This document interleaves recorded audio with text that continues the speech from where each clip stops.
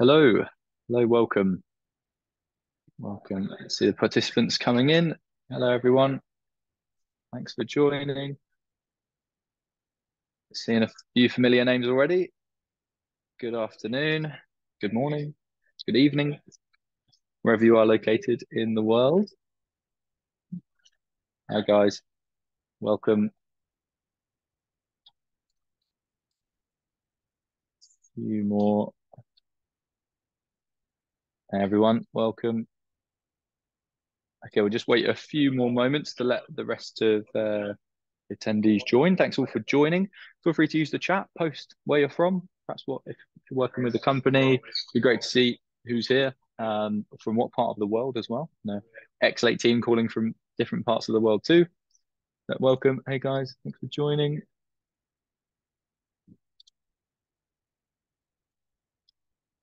Awesome. Got a raised hand. Hey, welcome. Hey, Deva. Welcome. Good to see you all. Thanks for joining. All right, just 1 minute in. Some names, some places in the chat. Let's have a look. Japan, France. Wow, hello. I missed all these. Welcome. Definitely good morning and good afternoon and good evening as well. Malta, India, Germany, Orlando, Austria. Lovely. Very exciting. Good morning. We're Argentina, from France. Hi, Vanessa. How you doing? Richard, unfortunately, we can't hear you, but all good. From Wirral, Fraser. Hey, India. Awesome. Right. I think we're probably good to make a start. Uh, I'll just check the attendees. I think we're all right. Right, let's make a start. Awesome. So I think while some few more people do filter in, see got a few more people joining. Thank you. Welcome to this webinar hosted by Exalate. Today we are covering how to set up and customize an ITSM integration with simple code and AI configurator. So thanks everyone for joining.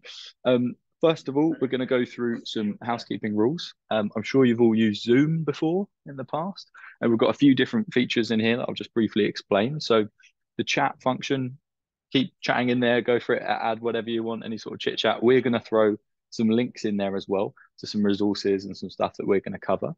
And then we've got the Q&A section there too. So if you've got any questions about what we're saying about, the technicalities of the product or what we're covering in the webinar, post them in there. We're going to copy them to a deck later or a slide later on in the presentation at live Q&A at the bottom and go through those in more depth. Also, we can answer some of those throughout the session as well, but just helps us see them and not slip away in the chat, of course, too. And polls, not North and South Pole or anything like that. We're talking about questions and answers. We want to hear from you guys, hear what you're understanding, and it helps us to shape what we're talking about as well. So do see them, they'll pop up on the screen in front of you as well. So you can't really miss them if you're paying attention. Onto the actual contents of the webinar, we're going to do a bit of an introduction into Groovy scripting. What is Exalate? And then we're going to go through a demonstration as well, using those Groovy scripting and everything, of course.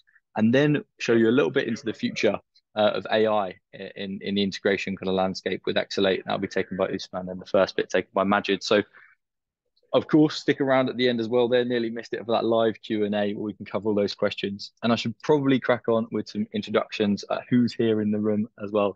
So I work on a day-to-day basis with Majid, and we've covered all sorts of client cases, UK government, KPMG, Atlassian, etc. And work really closely together. So really good to see you here as well, Majid. Thanks. Fun fact about Majid, just a little side point maybe. If we've got any cricket fans on the webinar, he's played cricket on the famous Lord's cricket ground here in London as well. So I won't go too much into it. It's not. I know it's not what we're here to talk about today. But also Usman is joining us as well. Usman's been in the business for about a year. I think exactly pretty much a year, right? So we're throwing him into a webinar today, getting him at the deep end. And Usman's been a really positive impact in the business actually, and has implemented AI in all different shapes and sizes. One of those shapes and sizes is to the right of him, Ada. I'll let him speak about her, I should say, and not. I won't take too much of the spotlight there. But yeah, over to you guys, perhaps for a quick hello. Thank you, George. Hi, everyone. This is Majid here. I'm the head of solutions engineering here at Exalate. Been here around 2.5 years. Yeah, set up hundreds of these integrations along with George, most of them along with George in production environments. I see a lot of familiar faces, familiar names in the attendees list. So very good to have you guys on board today. I think I should take this opportunity to introduce our host properly as well. So George is an integration consultant here at Exalate. He's been here for around 3 years. And yeah, as he said, we work very closely together to set up these integration projects end to end. Fun fact about George is that he hails from London, supports Tottenham, and his favorite band is from Manchester. So figure that, yeah. So thank you. I'll pass it on to Usman. Thank you very much, Majid. So yeah, I'm Usman, 1 year at Exalate. Happy to be here. I'll be presenting the AI sneak peek during the end of the webinar, so please stay tuned. With me, I have Ada. She's an advanced AI sidekick, helping us with customers to explain all parts of documentation. She's a very, very nice advanced AI, helping everyone with all different problems. More on Ada later this webinar as well. So back to you, George. Awesome. Thanks. Thanks, Usman. Perfect. So I think we could draw together and understand why we're all here today, which is to talk about ITSM integration itself. At Exalate, we believe that teams work best in the tools that are designed for them. And you shouldn't have to leave those tools to go get data to resolve tickets or anything like that. So we believe about collaboration between tools and making sure that teams work best in the tools that are designed for them while being able to sync data and collaborate with different tools and different teams too. So what is Exalate? Or I just kind of say, who is Exalate? Well, Exalate, as I mentioned, it's an integration software. It's a collaboration tool. It's all about connecting teams. But we've been doing this for about 12 years. You can see our listing here on the Atlassian marketplace. I've got the little spotlight badge there at the moment, of course, which is cool. And yeah, we've worked with, as we mentioned, a range of businesses, but really we're about connecting multiple ITSM systems as well here. I maybe talk about how Exalate kind of works briefly as well.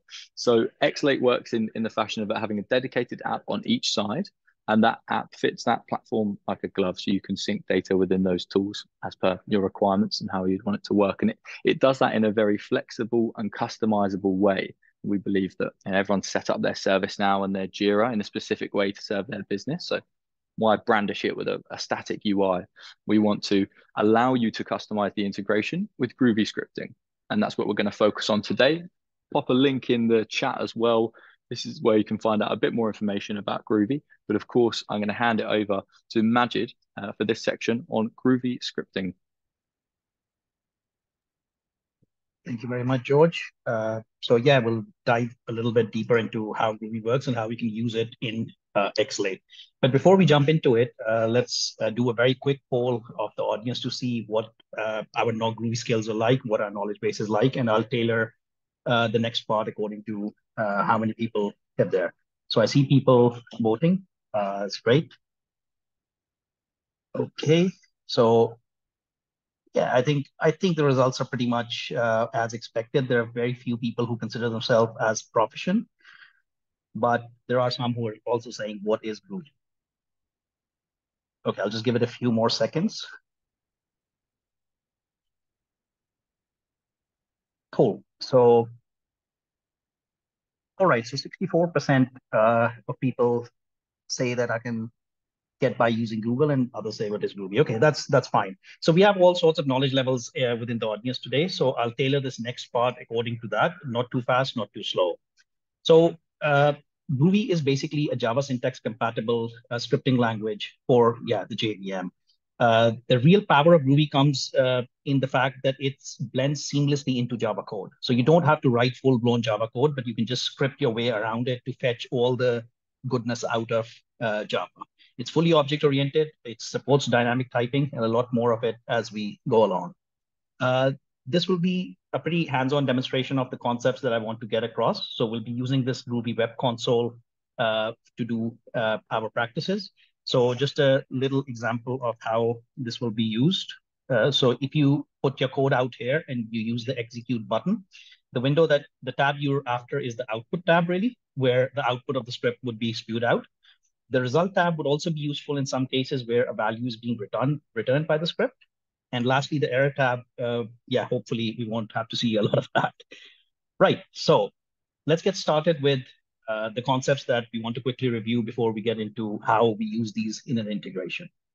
So variables, as in like any other programming languages, are placeholders, are places where you keep your data and then reference that later on in your scripts. Now, the good part about Groovy is that there's a whole variety of syntax you can declare and use variables. You can use the classic notation whereby you specify the data type and the variable name, or you can just use the keyword def to do it.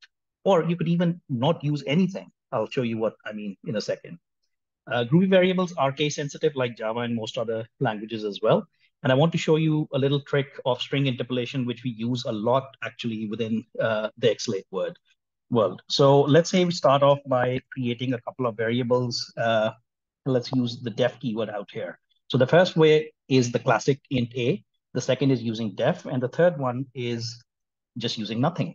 So even all these three methods is absolutely fine within Groovy.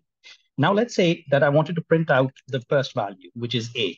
So I think everybody would be familiar of this sort of syntax whereby we concatenate a variable value with the output string, and that's fine. It would work and produce the output. But much more convenient is the string interpolation approach, whereby you can expand strings within the string literal that you're typing. So this should spew out first equals 10. And yeah, you can continue going. So you can say that the capital A would be a 20, and yeah, it keeps going. So very, very useful to have the string interpolation. It saves you from that horrible syntax of concatenating again and again and again. It just gets really confusing. Right, the next thing I want to focus on is, again, something which is very widely used within Exalate. So it's the safe navigation operator. This is essentially an enhancement on the dot operator, which is used to access the data members of a class and other structures. So to do this example, let's consider a simple class called company, which has only one data member called name, right? So that's a simple class. Now we declare a variable, an instance of this company called Acme, and then we name it as Exalate. So then when you print out acme.name, this should all work as expected, and it should print out the company name. All good. So this is the dot operator. Now, what happens if the object that I'm referring to is unreferenced? That object doesn't exist. So if I hit execute, some of you might have noticed the output shifted to the error window itself. It threw out a null pointer exception. Yeah, I'm pretty sure most of the audience has come across it at some point.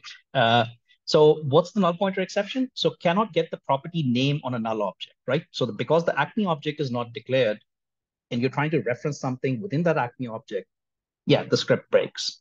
So what the safe navigation operator does, which is a question mark followed by a dot, is that let's execute this. And this time the script didn't break, no errors. Rather, it just spew out the word null. So this is the power of this operator. So this is basically used to avoid null pointer exceptions. Now, why are null pointer exceptions bad? As you saw in my script, it didn't give any output. It just broke right at there and then. So this is why it's absolutely crucial to use the safe navigation operator. Another example of where it's used very widely is that, let's consider this line number 2. So let's say you wanted to print out the name field from street, from address, from company. These are all nested classes, nested objects probably. But what happens if any of these nested objects becomes null? It's not referenced. Then this line would break and it would throw out a null pointer exception. So good programmers would put an if condition over there so that that doesn't happen. So if either of those objects are not null, if all of those objects are not null, then only you print it out, not otherwise. So yeah, this works. This is perfectly fine. But using it with the safe navigation, yeah, you can see how the syntax becomes really, really simple, right? So it's doing all that checking for you in the background. Now, I see a lot of clients, a lot of people using the safe navigation operator within Exalate scripts. And yeah, it's a very good practice to use it, but you need to understand very clearly where to use it with. So why is it absolutely crucial in Exalate? So think about it. You or your scripts are relying on the data sent by the other side, by the remote side. Now, if the remote side does not send the expected data, your scripts are going to fail. They're going to break. You're going to have blocked sync in there, right? So let's just consider this first line, which basically picks up the reporter email from the replica, which means the remote system. So as long as that reporter information is being sent over, everything works fine. But what happens if the reporter is not being sent over? This line of script will break. It will throw out a null pointer exception, exactly like my example did, and your sync will get blocked. And how do you avoid that? You put the safe navigation just before email. Now think about it. If the reporter happens to be null, then this next attribute is not evaluated, and this returns a null, and this line will just work with a null value. The point here being that in order to avoid the null pointer exception, you put these fail safes within your code. I'll show you these in working in examples within Exalate as well. Right, let's quickly talk about the Elvis operator as well. I think when you think about the Elvis operator, always think of the default values, right? Now, it's a binary operator, which means that it takes 2 operands, and I want you to concentrate on the right side of this. So what this binary operator does is that it picks up the first value as long as that value exists. But if that value happens to be null for whatever reason, it falls back to value 2. So to say it again, if value 1 exists, that value will be assigned to the result variable and everything's all right. But what happens if the first value is null? Then it falls back to the default value, which would be value 2. I use it a lot within Exalate scripts just to ensure that there is a default value there and the script doesn't break. The idea being exactly the same as the safe navigation, but in a different sort of a way. Yeah, so this last line is a very good example of this. So in this line, I'm reading the priority from the remote side. Now, as long as the priority exists from which it's being sent over by the other side, that's fine. Then I use it and I assign it to my priority. But if it doesn't exist, if it's null, notice the use of the safe navigation as well. But if it's null, then what happens? Then we need to fall back to a default value. So then this default comes into the picture. Moving on to closures. Now, closures are also something which is very, very widely used in Exalate. The reason being that Exalate works a lot with the data structures, and closures are an inherent part of that. Now, what are closures? Closures are anonymous blocks of code that basically can take arguments, return values, and can be assigned to a variable value as well. Now, that was a lot of things in one. So this anonymous block of code is basically, within the curly braces, is basically a closure, right? Think of it as a function. So exactly like you pass values to a function, I can pass these 2 parameters, x and y, to the closure. It can do some processing and return a value. That return value gets assigned to the variable that I created. Now, how do I call it? Just simply like a function, right? Multiply 2, 3. And you can just run it and it would be exactly the results you would be expecting. Closures are used very widely in data structures to iterate over data structures. And I mean, not as much in their own, but yes, you can kind of write functions as closures as well if the use case demands it. So yeah, speaking of data structures, our first data structure is the list. Again, something which is very, very commonly used within Exalate. Just as an example, the comments that you sync over from one side to the other, they come in a one-dimensional structure called a list, basically, right? So what is list? List is basically a one-dimensional data structure that just holds a list of values, right? Now, there's a lot of stuff that you can do in lists. So I'll start off by just checking the size of the list by calling the size method of my list, right? And that would spew out the size, which is 5. Right, let's do something interesting. So let me add a value 1 to my list. Now, I want to see whether that's worked. So I'll just print out the list, and that's good enough. It will print out the entire list, and you see that 1 has been added right at the end. Similarly, you can remove 1, right? And then print it out again. Does anybody know what's going to happen? No, it's not going to remove the item 1, but it's going to remove the first item, like it's indexed, right? So 0, 1, 2. So it's going to remove the item with index 1. So 43 is going to go away, and the rest of the list is printed out. Similarly, you can use what I use a lot as well is this. Let's see if this makes sense. So I'm going to print out something, and this is how I'll use the closure within the data structure. And I'll say that if it is greater than 10, print it out.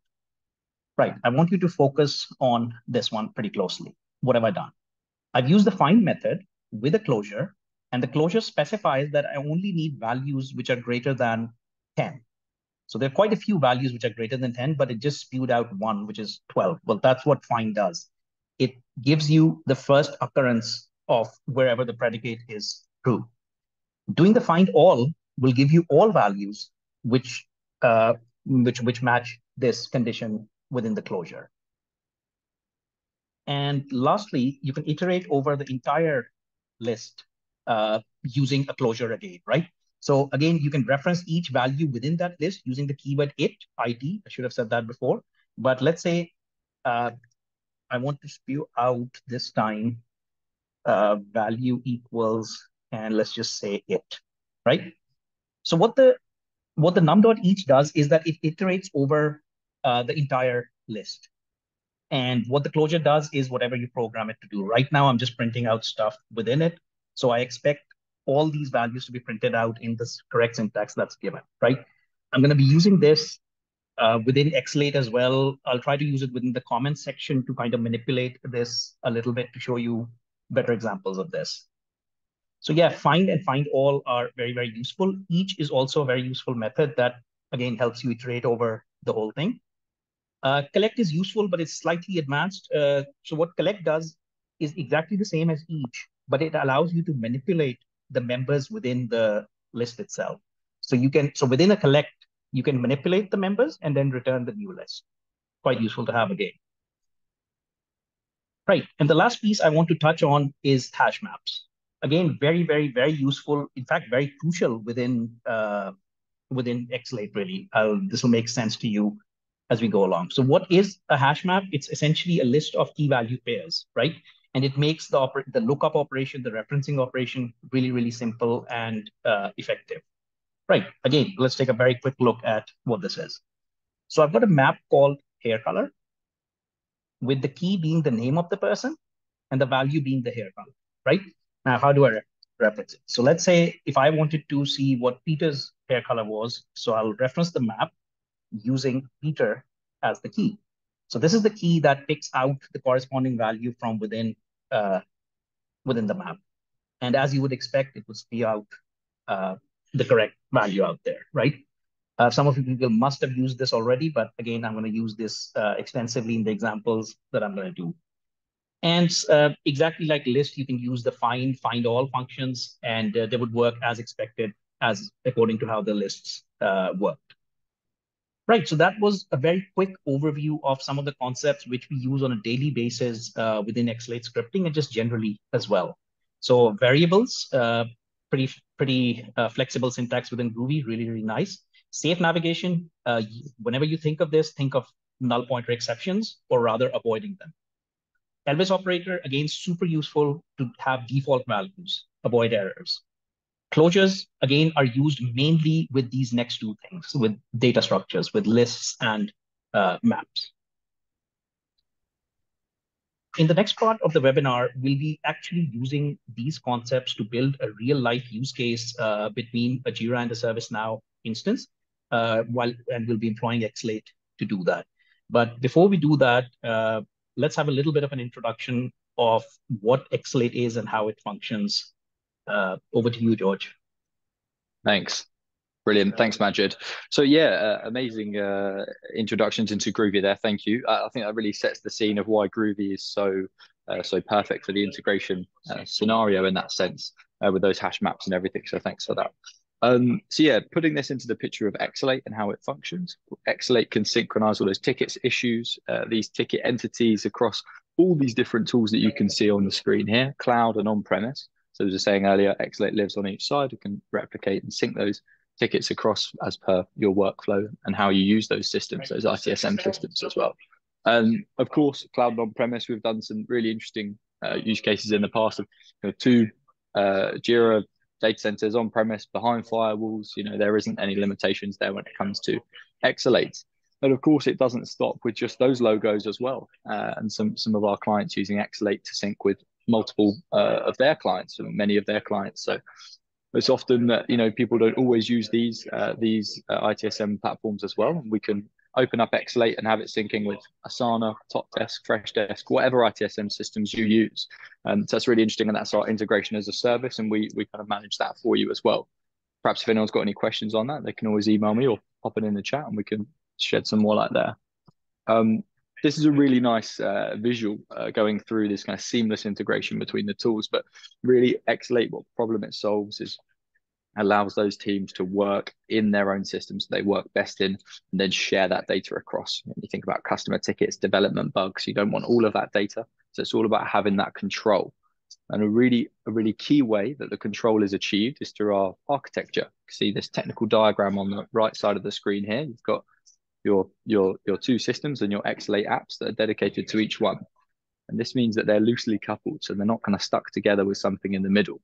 And that gives you that element of control, so you know what information you're synchronizing, so there's no risk of synchronizing confidential information, or you're not just opening up your systems, you're doing it in a controlled manner. And Groovy allows that as well with the configuration, almost acts as a filter for you as well. So yeah, no risk of admin access on the other side, messing up your system. Of course, these are separate entities and separate platforms that have their own rules and such forth. So we allow that system to live and coexist while integrating. And of course, there's no single point of failure in the middle. So any sort of downtime on one side would not affect on the other side as well. So yeah, that's just really high level about the architecture and how it kind of looks and a bit of context there. But of course, we'll pop this in the chat as well. This is a full security and architecture white paper, as it says on the screen there. And you can go through that and find out some more information as well. So yeah, why Exalate? I mean, Exalate is being used on some of the Atlassian biggest sites, biggest user tiers, all the way through to kind of smaller startup tech companies using Jira Cloud and stuff like that as well. So it's used on a whole range of systems and different use cases. And we were saying earlier, everyone's got these set up in different ways. Everyone's got their ITSM serving the business in their own way, in their specific way, and leveraging that Groovy scripting, of course, different use cases is the best way we feel to achieve that. Got some more use cases on our website, a real range of businesses benefiting from Exalate and our software as well. So yeah, I hope that's a good high level coverage, Majid, Usman, on Exalate there and what we do a bit. I'll hand it back to you guys for the demos. Thank you so much, George. Right, so as George explained, Exalate is a decentralized app, and it would need to have the app installed on both sides of the connection.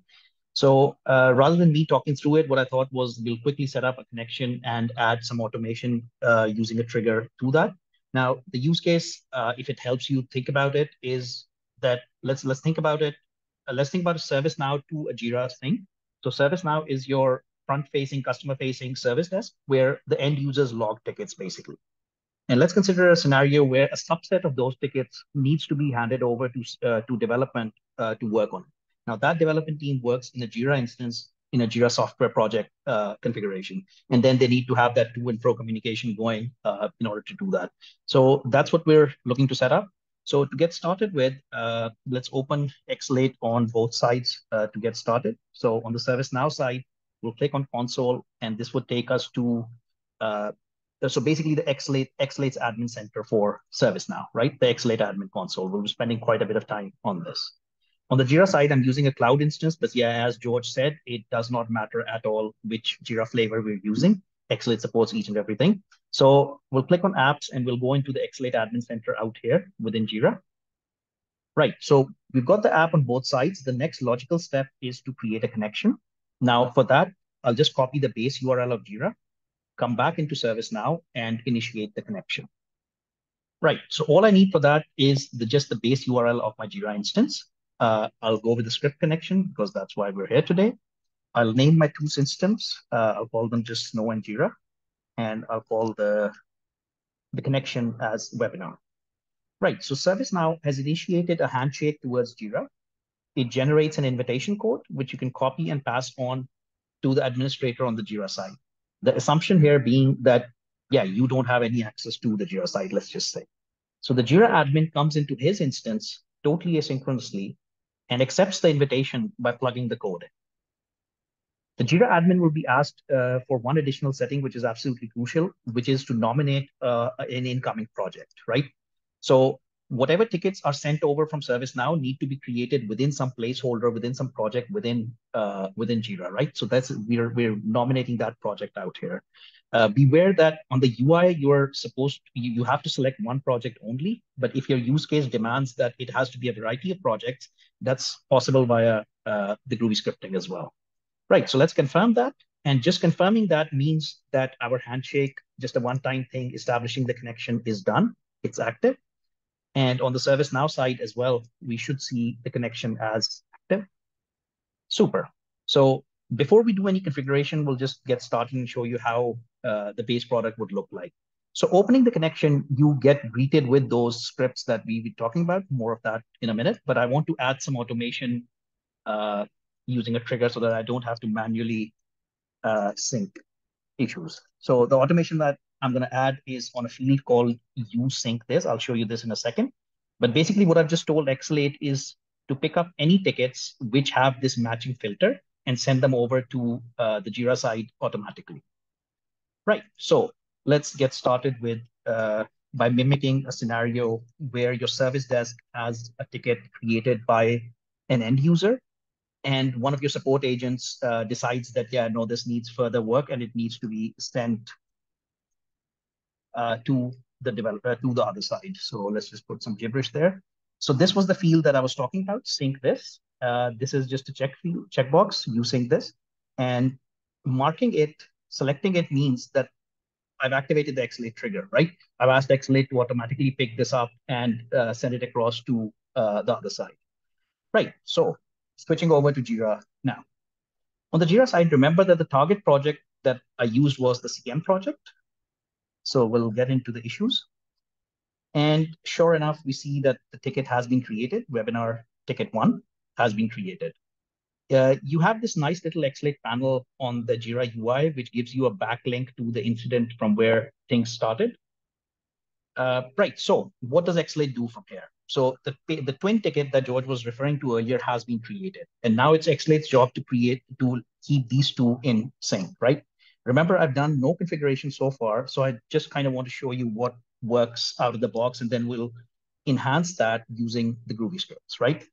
So let's say we add a comment to our ticket, and let's say we add a proper description.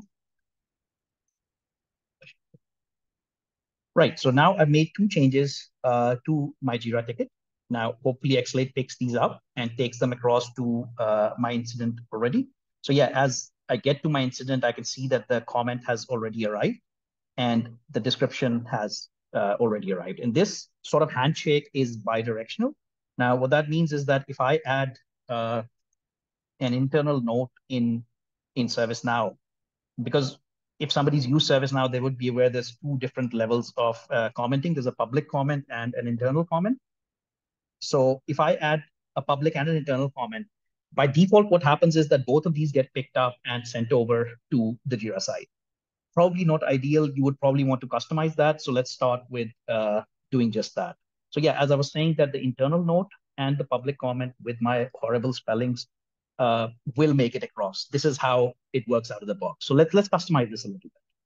So let's go into ServiceNow, into our rules, right? So we have your outgoing sync and your incoming sync. I'll explain this in detail in a minute, but this would be the line which is responsible for picking up the comments from ServiceNow and transporting them over to the Jira side. Now, essentially, this is a list. This is the list data structure that I was talking about. So you can use the find all method that we were referring to earlier, and we will say that do not sync over the internal ones, right? So the exclamation is the not, and any internal stuff will not be synced over now to the other side, right? So let's publish this now and let's do a quick test. So this time again, let's say new internal. Let's keep this internal. So this one I don't expect to sync over, and new public I expect to sync over. Let's see how this goes.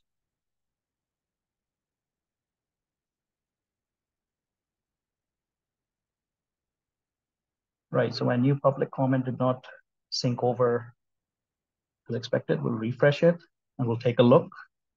Okay, so we probably messed up something in the internal. So let me just take a quick look at it. Okay, looks okay. And let's refresh to see where we get to. Okay, I'm going to send over another one to see just what's happening. Or we'll do it in the next example. That's fine as well. We'll tackle this one in the next example rather than wasting time to see what's happened here. It was just a matter of time. Apologies for that. The new public comment is synced over as expected.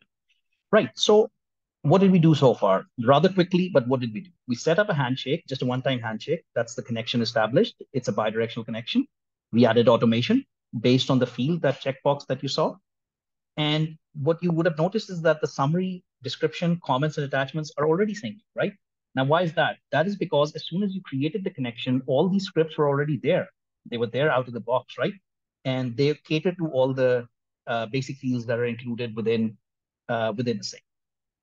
Right, so the next part will be concentrating on customizing and enhancing the script to add value and create a real business use case, like where you'll be able to use this integration. A few very quick words of advice about what these are really best practices that I personally use all the time is setting up the environment.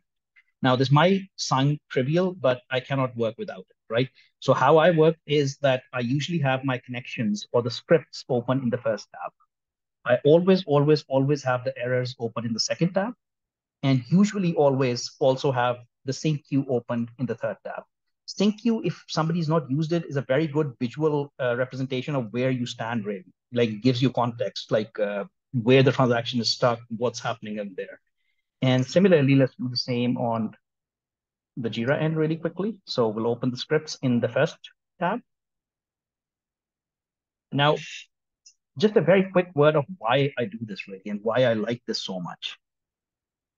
Somebody might have a different way of doing it, but why I like it so much. So somebody who's worked with Exalate realizes what happens. You make a change to the script, then you run it. If there is some error, you go to the errors tab, you review the error, and then you need to come back to the script to like edit it. Setting it up in this way means that you're just literally switching tabs all the time. It's just much more efficient. If you have an error, you read it, you come back into the script, you edit it, one button, and boom, there you are. So I think it's a very like handy tip to have. This really talks about the second point, which is written here. I think the most crucial thing in being good at integrations is to maintain context. You need to understand that there's so many moving parts to this piece that you need to understand where the transaction is, which part you're trying to troubleshoot and fix. And the first step is really awesome, like leave nothing to chance, means that think about outliers, think about values which you are not expecting, but the other side still might throw at you, and it might break your integration. The next part is perhaps the most important thing to understand if you want to understand if you want to make your life easy in terms of configuration, this is perhaps the most important item to understand. Replica is at the heart of what Exalate does, right? So you have two systems, A and B. In our case, this is ServiceNow, this is Jira. Each side has an outgoing and an incoming script. Now, what does the outgoing script essentially do? Well, let's take a quick look. What the outgoing script does is it picks up a lot of different data points from your entity, which in this case is an incident. So I pick up all this data from your incident and we package it into a data structure called the replica. This replica then gets thrown to the other side, to the other system, in fact. And the other system, obviously the incoming sync comes into the picture, and all that you need to do out there is start referencing stuff from within the replica, essentially picking out stuff from the replica and just assigning it to your own local ticket object. A lot more on that as we go along. I will try to include a debugging example as well within the scripts, because I think it's very useful to have up your sleeve while you're working with Exalate. Some other good practices and how we recommend doing starting off basically this project is that we recommend starting with a one-directional sync. So don't go all in at once. Start from ServiceNow to Jira. Start with some standard fields, like a subset of fields, and just try to play around with those to start with. Another thing which is absolutely crucial is to have a mapping of originating and generator and destination fields. Like what field in origin maps to what field on the destination side. It just helps you creating a script later on. And be very aware that both systems are two totally independent beasts and speak totally their own languages. Jira uses the word issue to refer to tickets. ServiceNow uses the word incident, not just incident, it has hundreds of entities. Status is called status in Jira, but it's called state in ServiceNow, and so on, right? There are nuances to each system that you should be aware of while doing this. Right, so let's get on to some hands-on exercises and see how we get along with them. So we've already got a basic synchronization going from ServiceNow side to the Jira side, and these two are talking bi-directionally already, like comments, etc., are syncing over. Now, what I want to do is some value addition to it. I'll start off with a very basic example. So we've got two custom fields called Snow Ticket and Snow Link within Jira, and I want to populate those with, well, you would have guessed the Snow Ticket number and the Snow Link, the ServiceNow link. So I want to programmatically populate these. Now, have a think about it. Where would I start this from? So where's your context? Yes, ideally, I should start this off in the outgoing window of ServiceNow, because that would be the party sending over the data. But in this case, it's let's make it slightly different. I'm just going to open it here because it's okay. So let's make it slightly different. I'll show you what I mean. So if you come into the entity sync status and just visually inspect the replica object, this replica object that we're speaking about, let's see what data we already have. So this is the payload that's already arriving from the ServiceNow side. Now, what are we interested in? We're interested in the incident number, which is out here. So the incident number is already present within the replica, and we can directly reference it. It's called key. And the URL is right at the end, and it's referenced in a variable called issue URL. Cut a long story short, on the Jira side, you are already receiving both pieces of information within the replica, right? So all you need to do is basically just script out the incoming part to populate your custom fields. So the one we want to do is Snow Ticket, and we'll put replica.key in there. That didn't go well. Bear with me. Key. And the other field we want to do is Snow Link, and we'll put issue URL, it was called. So again, very quickly refreshing your memory, issue URL was the URL, and the key was the incident number. So I picked those up and populated those into the relevant custom fields. Right, let's publish this and see how this goes. I published my script, and now in order to trigger it, I just need to make a change on the ServiceNow side. Think about it why I'm making this change. Because what I've edited is the incoming part in Jira. Now, in order to trigger that part, I need an incoming transaction coming into Jira, right? So that's why I updated the ServiceNow ticket. And yeah, sure enough, my Snow ticket number has arrived and my direct link has also arrived.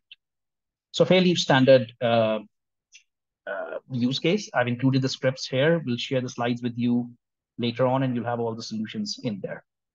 Right, let's do a similar sort of a use case, but the other way around, which means that I want this time the Jira ticket number, this CM11 thing, this to be populated within the correlation ID field in ServiceNow. Let me first show you what I mean. So this is the field where I want to populate the Jira ticket number. And yeah, just like we can also populate the URL in the correlation display. So again, as I showed you the replica already, it already contains all the information. I mean, I know I showed it to you on the Jira side, but trust me, it would also include it on this side. Right, so let's populate the field called correlation ID.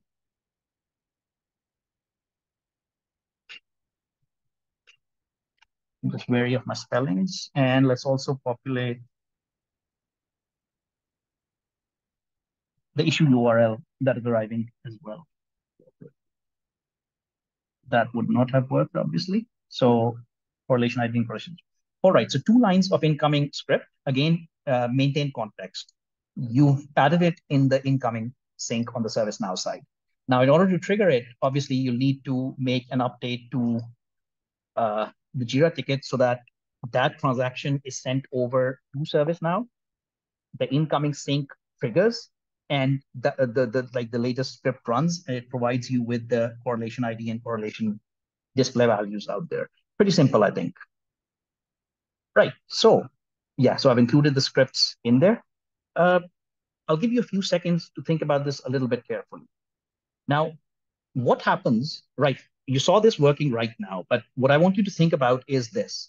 A ticket comes into ServiceNow, you exalate it, like you manage the trigger, and it picks it up, it takes it to the Jira side. Would it still populate these fields? The correlation ID, because ideally you want visually to have the ticket number in Jira referenced out here as a visual confirmation for the ServiceNow agent as well, let's say. Would it work? Well, it won't, right? Because the direction is ServiceNow to Jira. Jira is not sending anything back, right? So the incoming on the ServiceNow side will never ever trigger. Now, in order to answer these cases, they're usually answered within the first sync block. So again, I'm on the Jira side now. And what I want to do is that once the Jira ticket is created, I want to send a transaction back to the ServiceNow side so that their incoming script runs and you get the ticket number there as well. So there's a method called sync back after processing. And I've added it as the last line within my first sync block. Now, what happens now? ServiceNow sends a ticket to Jira. Ticket gets created in Jira, but Jira syncs back to the ServiceNow side, thereby taking the ticket number and link along with it. And that means that you will get those fields populated within ServiceNow. Enough of me talking, let's take a look. So we'll create a brand new incident. Let's start with the second one. And let's say this would be webinar ticket 2. And we'll update our trigger. Right, this would be interesting to see on the sync queue actually. So you'll see an outgoing transaction, which is fine. ServiceNow is sending stuff to Jira. At this point, the Jira ticket is created. And now I expect an incoming transaction, exactly. So now the Jira has synced back, it's sending an incoming transaction. And this is the thing that will ensure that your ticket numbers get populated automatically within the ServiceNow thing. Very useful to have. Like your ServiceNow agent would have a visual confirmation that, okay, the ticket is created. I can just copy this link and go to that ticket directly. So webinar ticket 2 would have been created. Right, moving along. So the next thing is, again, something which is very widely used. It is a status synchronization between ServiceNow and Jira. Now, I've done it one way, but yeah, you can obviously extend the concept to do it both ways as well. So we've got a many to one sort of a use case where all these statuses are mapping to the done status on the Jira side. You can already kind of see a hash map in here, right? So this is all like a large hash map. So I've got that created already. Let me just copy it out to save time. Right, so what we want to do is we want to control the Jira status based on the ServiceNow status, right? So we'll have a mapping of the first value would always be the ServiceNow status, and the second value would always be the Jira status. And that's it. Once you have your map, you can just reference that map, right? Exactly the same way as we did in the Groovy exercise. So we'll say replica.state. And that's it. I use the replica state, I reference my map, I pick up the corresponding value, and I set the status on my, as long as it's correct. Cool. So now what happens? If I change the ServiceNow status to in progress, that's actually not a great example because it's a one-to-one mapping. Jira also has it in progress. So that's why it's not an ideal example. I'll show you another one. So let's say we map this resolve. Now, my Jira instance definitely does not have a resolved state. Sorry, my Jira workflow definitely does not have anything called resolve. So this would map to the done status on the Jira side. Should be pretty quick as well, right? So these hash maps have a lot of value within Exalate because you're trying to map source values to destination values, and the data sets, well, most likely would be different. Exactly the same example, but even more customized, right? Let me explain you this on the screen, actually. So ServiceNow has this field called category, right? So it's just a category field, software, hardware, network, whatever. I want to be able to use this field to control the priority of the ticket created in Jira, right? So if it's like a network issue, it's a very high priority one. If it's a hardware issue, it's a slightly less priority one or something like that, right? So what I've come up with is this sort of a mapping. And again, I have this prepared already to save time. So let me just plug that in. Okay, so where would we put this mapping? ServiceNow, Jira. So what are you trying to control here? You're trying to control the Jira side, right? That's the income. So always think about these things. So I'll put the mapping in there, nothing special, it's just a hash map again. And now we set the priority of our issue. So for priority, I need to call the node helper function get priority. And again, what we need to do is we need to reference the priority map using what? Using replica.category. So I pick up the category from the replica, I reference my priority map, and accordingly, I set the priority. There's one very basic mistake I've made here so far. So that is that I never actually showed you the part where I'm dealing with this replica category. I never sent it out. So on the ServiceNow side, I need on the outgoing side, I will need to add this field to my config.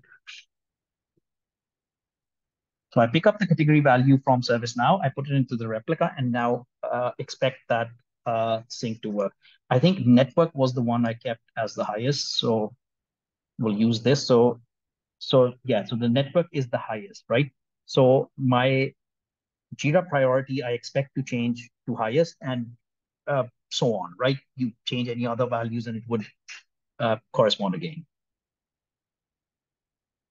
So this is actually a very good example because these are totally two different beasts that you're dealing with. But yeah, I've included the scripts within the answers as well. The last example I want to do is the other way around. So this time I want to go from the Jira side to the ServiceNow side. Let me again show you this on the screen. It's easier. So Jira has this drop-down field called mood. It's a single select, but could be anything. And this is the mood field. Now I want to take this value and put it into the Jira mood field out here. Now this field is called u_Jira_mood, but basically a drop-down list from Jira into a text field into ServiceNow. That's essentially what I'm doing. Right, so let's get started. So this time on the Jira side, I'll need to deal with the outgoing script because Jira this time is the outgoing part, and I'll send over the mood field.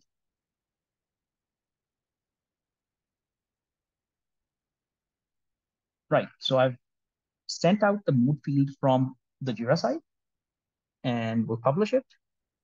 I wanted to show you a little bit of debugging in this one, but I'm wary of time, so I'm going to skip that part, and we'll just populate it out here in. So the field was called u_Jira_mood, and we'll show you. Let's show you a little bit, at least, of what's going on.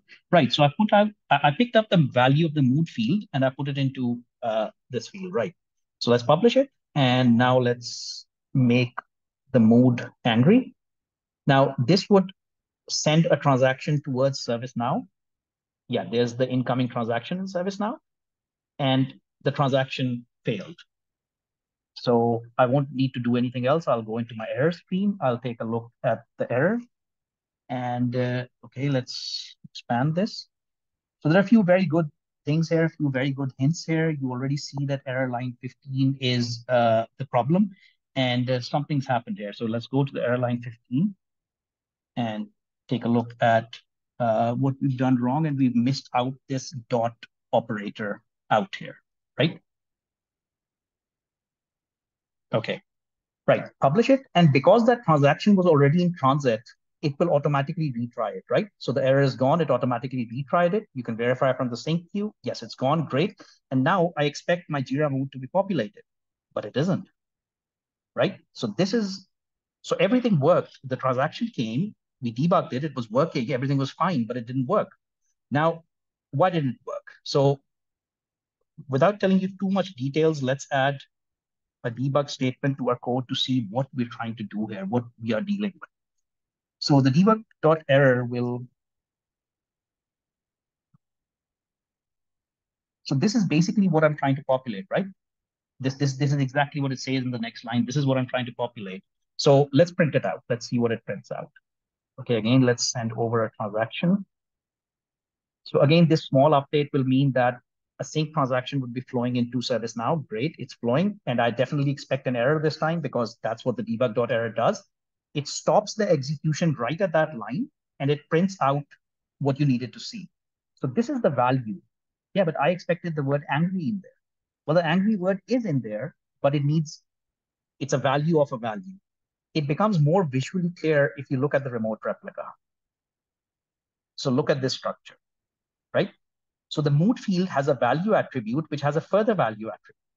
So basically, you worked it out. Like you can print it as well just to be sure, but you have definitely worked it out that if you add another dot value layer of referencing here, this should now be enough to populate the Jira mood value. I went slightly quicker on that part, but I hope it added up. And the scripts are included for your reference.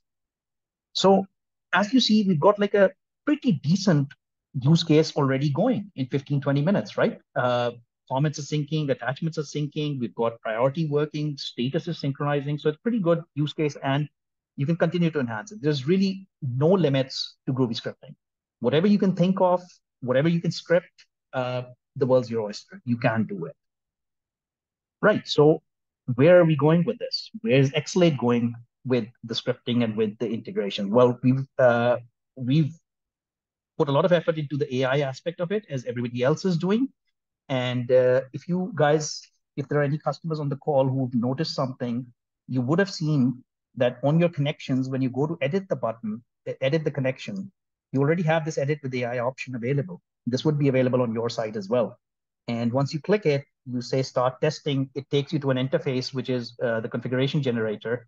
And it's password protected right now because it's just open for very few people, but this is basically the direction we're going into. I'll let my colleague Usman elaborate more on this and kind of show you a use case of this working in action. Thank you very much, Majid, for the introduction. So yeah, so right now you're able to see my screen. So behind that button that Majid showed you is this configurator.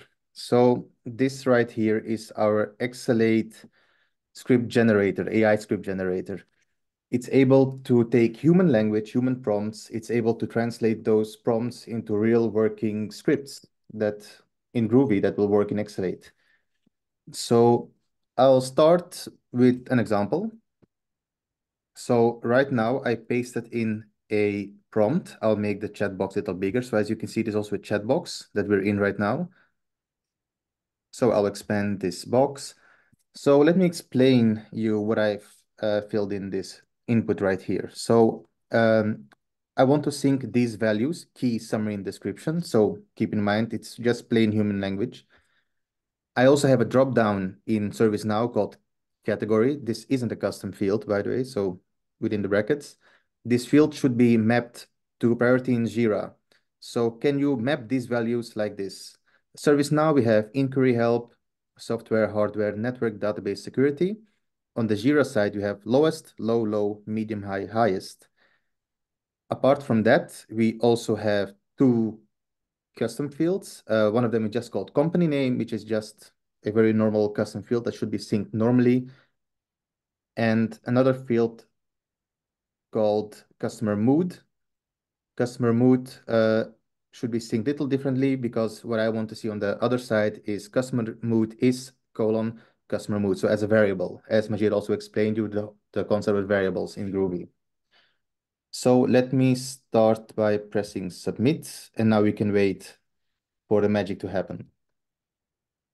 Usman, can I just ask you why you put all that into a single prompt rather than like do it separately, if that makes sense? Yeah, so it's based on choice at the first point. In my case, I put it all in one time, a whole big human prompt. What AI will do in the backend, it will deduce requirements based on my conversation with the AI. So on the left side, we can see deduced requirements. When the AI is ready, you will see a bunch of requirements that it's made out like probably like bunch of, oh yeah, so we have 6 requirements that it deduced from my prompt. So we can see map ServiceNow key to Jira key, summary to summary, and so on. So it mapped everything to these requirements. So the result is here. Let's take a look to the script. So as you can see, it got my first requirement, just sync keys, summary, and description as normally. It also created a mapping for me. So just like Majid's exercise as well, we can see that inquiry, lowest, software low, it's all mapped correctly. And these values get mapped as well. And take a small look. We also have the Elvis operator as well. It used that. Always cool to see.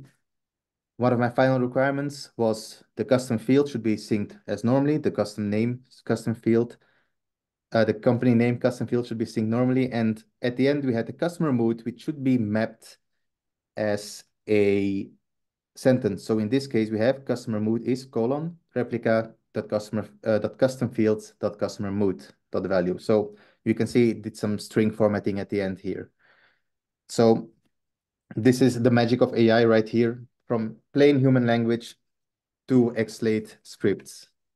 Yeah, this is just amazing. Like I'm lost for words. So whatever I did in the past, like 5 exercises to build that entire use case up, you just used one prompt and did that. Awesome. Yeah, Uh, exactly. So yeah, yours took like maybe 15 minutes to type all out and then to check and debug. And with me, it just took maybe 3 minutes total. yeah, but I'm able to pick out a hole in it though. It's a very small hole, Usman, but there is a hole there. Do you pick it? Do you see it?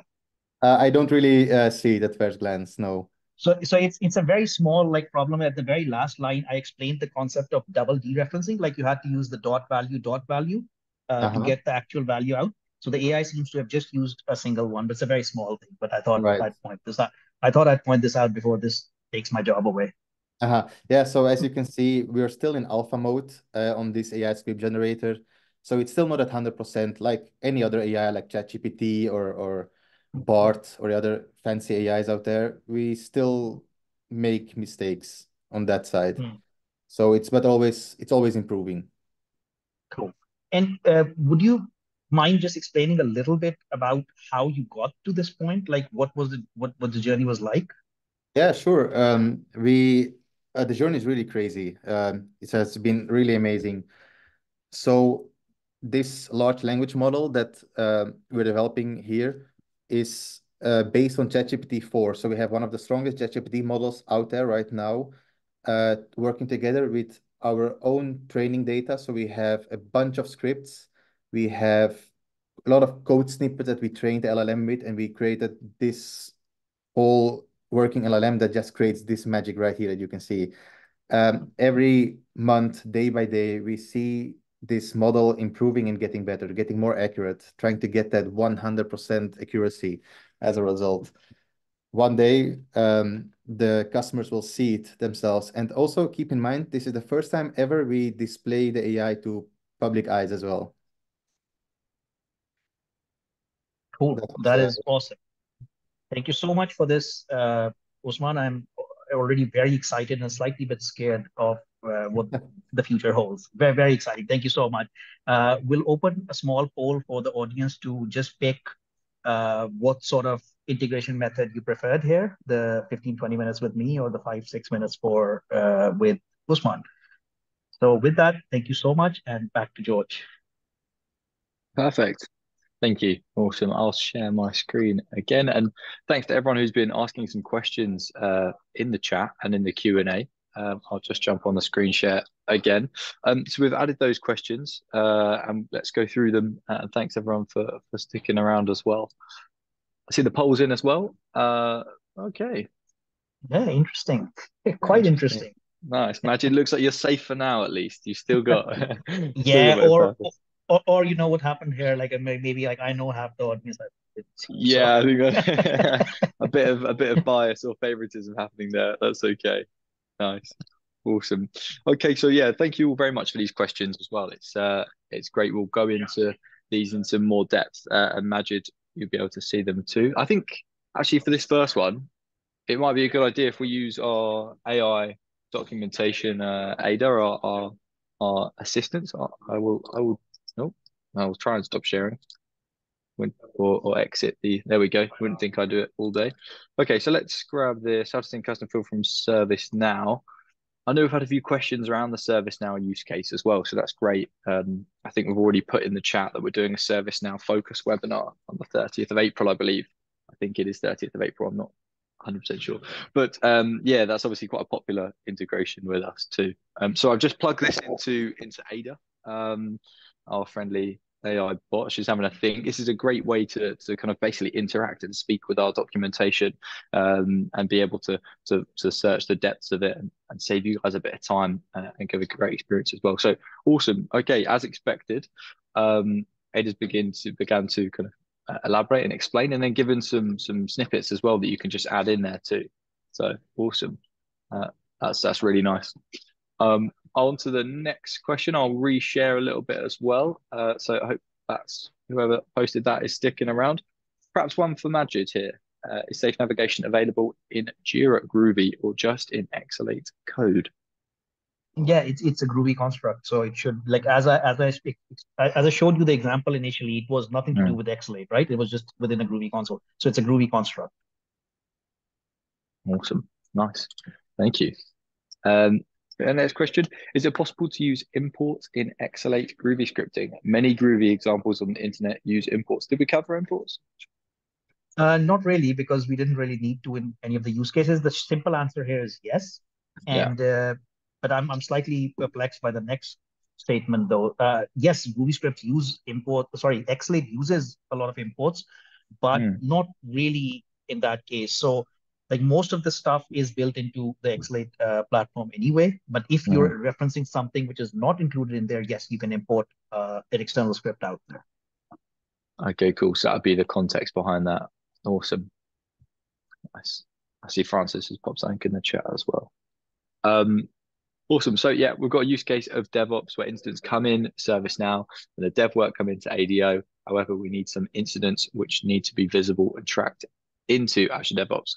Well, imagine is this a bit more of our bread and butter, I guess, perhaps, this type of use case.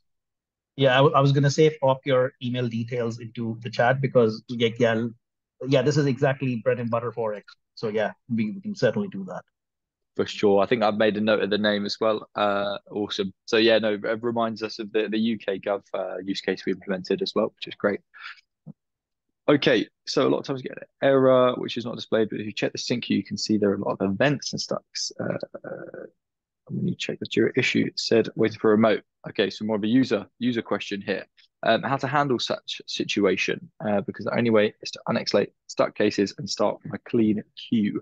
So Majid, perhaps a little bit here, how do people go around? I know we ran out of time for debugging as well in the earlier thing, but maybe we could pop some documentation or some links so that would help understanding this whole sync queue question. Yeah, there's so many layers to this though. I don't know which layer to start unpeeling at this point. A stuck queue, let's just call it a stuck queue, is one of the worst things that can happen within a synchronization situation, because what happens is that your transactions start getting piled up, and then when the floodgates open, you get a massive amount of updates dumped on the destination system. So you've got to be really careful about, I mean, the way to attack this would be to root cause it, right? Like, what is creating this problem? If there's no error, there's a network thing which is blocking it. There's something within the script which is blocking it. I would recommend starting with the support zip file, which contains a little bit of logging around what's going on behind the scenes. So the support zip is available from within your interface, from the support button within the Exalate console. Start with that, logging a little bit, and then, yeah, you will need to work with our support team to exactly come to the conclusion of what's going on here. Awesome. Yeah, no, I think, yeah, well answered. Hopefully that helps, if that person is still sticking around with us as well. Okay, another Groovy question here by the looks of things, about modifying some scripts. So you've modified that script and there's the snippet there, but why is it deleting the existing comment? Any sort of ad hoc help there, Majid or Usman? Yeah, maybe Ada? So this is from a second exercise, I think, or not one of the exercises that I did. Yeah, well noticed. I should have pointed this while I was presenting, but yeah, I didn't do that. So this is because when the replica gets populated, it gets populated every time, right? So let's say you have 100 comments on a ticket included within the replica, then you put this filter in, and now when the next time the replica is going to be populated, it's not going to include the internal comments. And then when it goes to the destination side, you will, this is exactly what you will see. You will see that the internal comments are not there. There are a lot of ways around it. If you don't like this behavior, it's controllable, like via if conditions, time filters, a lot of stuff. But yeah, out of the box, this is well noticed. Awesome. Thanks for the in-depth answer there rather. Okay, another kind of user question there around the date created not being synced and GitHub using the recommended default script, although receive no errors, the dates are not syncing. How can we handle addressing errors such as this? Where Yeah, we so yep, sorry, come on. I already answered this in the chat. Awesome. I think what you're trying to do is populate the date created, and I know for sure Jira does not allow. I don't know about GitHub, but the Jira API itself doesn't allow you to manipulate the created date. I hope I'm correct, but this is what I remember. So yeah, the answer would be that fall back to Postman, fall back to curl. But make sure that the underlying system allows it via the API, the function itself works, and then try it via Exalate. It should definitely work. Yes. Yeah, of course. Yeah, I think it's a really good point as well. Exalate can only do what's possible in that system as well, in that environment. It's like that super user, but we can't break the rules there. Precisely. So all Exalate scripts are using the underlying API of the issue tracker, right? Whether it's Jira, GitHub, or whatever. And from memory, what I remember is that the Jira API does not allow you to manipulate the create date. And so Exalate would not be allowed to do that as well. Sure. Nice. Okay, I think I'll answer this one as well, but I just want to make sure that we got to this in enough depth. So do we need access to see updates from the Jira side? And the only way ServiceNow can see Jira ticket is via the URL. I think I interpreted this as well. Jira users don't need access to the ServiceNow side, of course, and you can integrate and sync whatever data that is needed across. So yeah, use case for Exalate is something we call license optimization, where you can take down users on one side and sync data that they would need, of course, to the other, and segregate your user tiers within those platforms. But I might be misinterpreting the question a little bit. Chime in if I have at all. I don't know if Majid or Usman, you want to chime in here either. Yeah, it's a question around decentralization, isn't it? So if one party does not have access to other parties' system, what do they do? Yeah, it's a bit of a chicken and egg. Yes, you would need some level of access, even if it's read-only access, to be able to see what happened on the other side. I see. Yeah, of course, yeah. Nice. Okay, bit of a long one. When doing mapping status, instead of doing it in the incoming sync, can it be defined through the outgoing sync? Again, a similar kind of question to the previous one about access, I believe here. So the use case that we're syncing with a third party that's very little Exalate knowledge, and we are having to help them with Exalate scripts all the time to handle mapping changes, etc., etc. So Majid, I think I answered here. There is some things we can do to mitigate, but at the end of the day, it's a collaborative effort between two systems. I don't know if you've got any insights here. Yeah, I know from this perspective, the decentralized approach kind of looks a bit difficult because somebody needs it on the other side, but there's just so many merits to the decentralized approach, security and autonomy being the two highlighted ones. That you really it is the way to go. So how people often mitigate this is to have some temporary access to the admin on the other side. That's what we've seen on in the field out there. What we've also seen is a three-way collaboration where both the admins join on a video call, sometimes with us present as well, and we talk through the issues. And you'd be surprised how much we are able to get done within a 1 hour working session. Yeah, of course. Definitely. Yeah, no, well said. So will the configuration generator be available in Jira Data Center too? I believe this was asked during the AI segment. So yeah, Usman, correct me if I'm wrong. Of course, AI will be used across all platforms when it's all ready. Yes, it will be released onto all of the platforms indeed. Awesome. Nice. That's great news. And I think that is the end of the questions. Now, has there been any more before I move on? Has there been any more questions while I've been chatting through that? It's just coming up on my screen. I think that's Richard. Great question as well. I see Madge is typing an answer. Maybe I'm beating you to it. Yeah, we offer different support for sure. So yeah, do reach out. It would be great. Perhaps we have a conversation, hear what you're looking for, what you need, what stage of the journey. If you're using Exalate already, or if you're just beginning your journey with Exalate, we do offer support all around that. So yeah, it'd be great to connect, Rich. I think you said you also may have bowled or played cricket at Lords, if my memory's correct from the beginning of the session. I think so. I feel obligated to connect you directly with Majid, and we should meet at Lord's Cricket Ground in London. But Look of forward to course, that. it sounds like a fun business meeting there as well. So yeah, yeah, of course we offer support, and so yeah, please reach out. Perhaps we'll have your email from this. If you don't mind, I could reach out and we could have a conversation around what you're looking for. Okay, I think correct me if I'm wrong. Is that all the Q&A I've got? Because I'm sharing my screen. It's is that everything? Yeah. Oh, yes. Awesome. Right. So, as I said, obviously, Imagina's covered a lot, but of course, there's you've just skimmed the surface really of what's possible and all of this. So, please reach out to Majid. I think we've been putting his email in the chat as well. Open up a conversation, and also if you've got any questions around the AI element of it, ADA, how it's going to look like in the documentation or the actual product itself, then please reach out to Usman. He's here. Connect with them on LinkedIn as well. And of course, you can directly speak to Ada. This is a public documentation. Chat with her. She will get lonely otherwise. It's just me talking to her sometimes, so it's a sad life. And of course, we work with a wide range of Atlassian partners, big and small, across the globe. So if you'd like to reach out to your partner or you'd like to become a partner of Exalate and work with your clients on implementing this, then do reach out to us too. I'll drop my link in the chat. Do feel free to book a meeting with me, quick 15-minute call. We can go over any sort of feedback that you've got or any questions or anything like that. And I can introduce you to Majid or Usman or whoever within the business to help understand your requirements and see if Exalate's going to be a good route for you to explore. Or if you've just got any questions, if you want to chat about Tottenham or Oasis, just give me a call as well. So that being said, I think we're all good to wrap up there. Thank you very much all for your time. Really good to see you.